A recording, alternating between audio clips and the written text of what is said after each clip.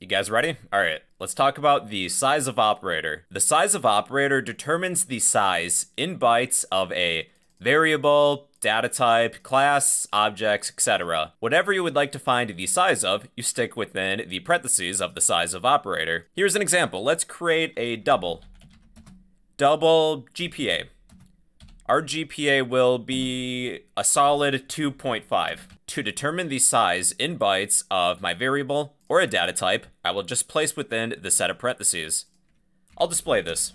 Standard output size of operator. I would like to return the size of my GPA variable.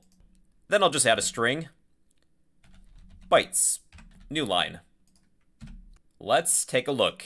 The size of my GPA variable is 8 bytes. That's the maximum size allocated to my double variable. If I was to replace GPA with a data type, such as double, well, this would be the same, 8 bytes. This will be helpful in the future when we begin working with arrays. So let's try a couple other variables. I'll create a string, standard string name. Assign some name.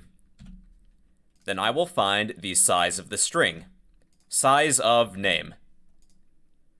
The size of a string is 32 bytes. Because a string really just holds an address to where some text is located. The address of where the string of text is located is 32 bytes. Even if I were to change the size of the string, bro code is awesome.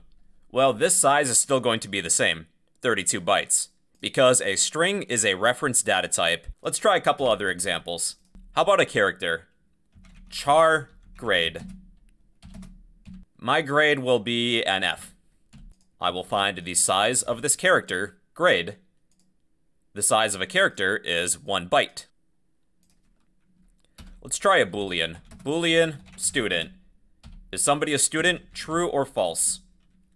I'll place student within the size of operator. A Boolean variable also takes 1 byte of memory. This time, let's find the size of an array in bytes. I'll create an array of characters. Char grades. This will be an array.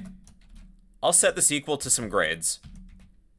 A, B, C, D, then F. I'll place my array within the size of operator.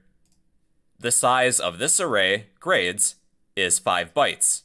Remember that characters take up 1 byte of memory. An array of 5 characters would be, well, 5 bytes.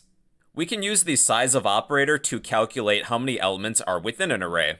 If we have the total size of our array, we could divide this by the size of one element. Size of grades at index of 0, or otherwise we can find the data type. We'll divide the size of my array grades divided by the size of a character. So I should have these many elements.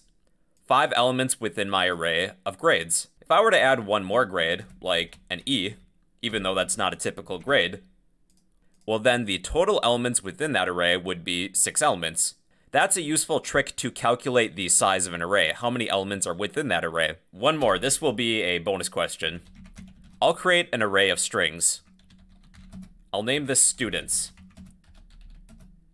We'll enter in some student names, such as SpongeBob, Patrick, then Squidward. To calculate how many strings are within this array, how many students we have, we can find the size of my array students divided by the size of a string.